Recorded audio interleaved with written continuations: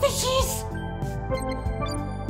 Do, say, a beer commercial for 16K a day, you've taken yourself out of the running for a 500,000 beer commercial. Yeah. You know? Yeah, I did. You're not going to be able to do another beer commercial. No, That's exactly. It. I mean, I did a bank commercial. It was, I think it was like HSBC bank commercial, and it was guaranteed usage, even if you're not seen. So it's fine. So those ones are great. And for the type of ad that it was, we were dressed in like somebody was dressed as a bowling ball, bowling pin, and I was garlic. What is it? Like a basic, yeah. But basically, I look like a fucking scrotum, like the face is just sticking out. Yeah. And it was great because when we did that, we were trying not to be seen, so we could be in another bank ad because if you're not seen, and so everybody was like.